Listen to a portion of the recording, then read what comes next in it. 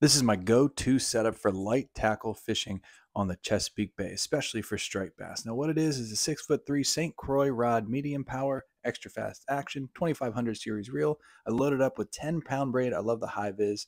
And then I got some fluorocarbon leader and then any lure that I feel like is going to work, a jig head especially. Now, if you want to know more about where I fish, make sure you click that video you see right there and you'll learn all about my favorite spot.